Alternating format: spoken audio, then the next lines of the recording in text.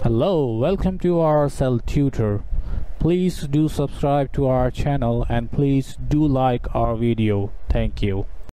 Hello friends and welcome back. और अब इस लेक्चर के अंदर हम लोग क्या करने वाले हैं, ऑर्डर लिस्ट के बारे में डिटेल में जो है वो रीड आउट करेंगे कि ऑर्डर लिस्ट बेसिकली बनती कैसे है और इसके अंदर क्या क्या फैसिलिटीज़ जो हैं वो आपके पास मौजूद है ऑर्डर लिस्ट बनाते हुए।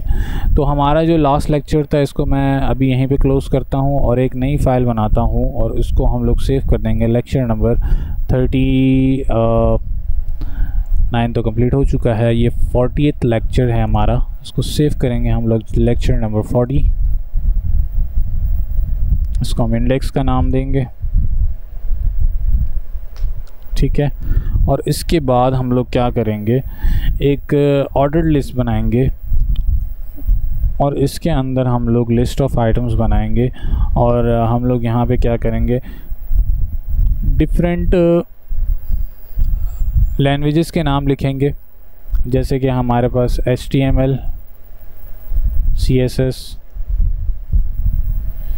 PHP,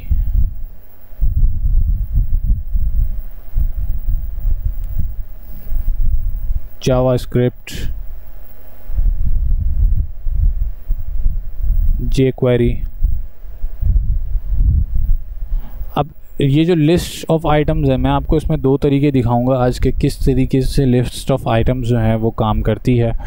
और फिर हम इसके बाद लिखेंगे ASP.NET,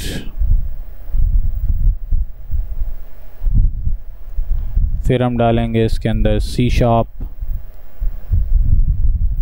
फिर हम डालेंगे इसके अंदर जावा,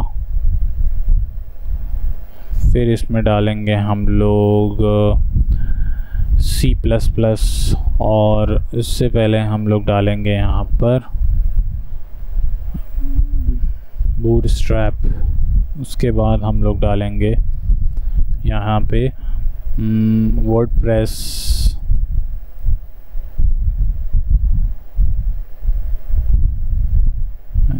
ज़ैमरन की स्पेलिंग मुझे याद नहीं है। अच्छा चलें, इसको फ़िलहाल मैं यहीं क्लोज़ करता हूँ और अब मैं आपको एक चीज़ दिखाता हूँ इसके अंदर, और वो ये है, जैसे कि अगर मैं इसको रिफ़्रेश करूँ तो अभी आपको यहाँ पे आप देख रहे होंगे अब कि एक कंप्लीट ऑर्डर्ड लिस्ट जो है वो यहाँ पर आपके पास डिस्प्ले हो रही है, ठीक है।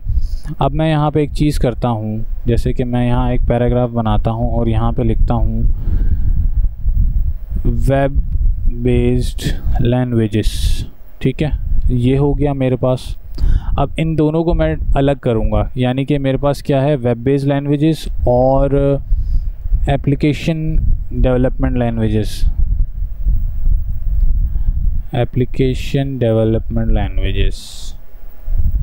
ठीक है। अब इन दोनों को मैंने डिफरेंशिएट कर दिया है यहाँ पर, ठीक है। इसको सेव करता हूँ और फिर मैं चलता हूँ अपने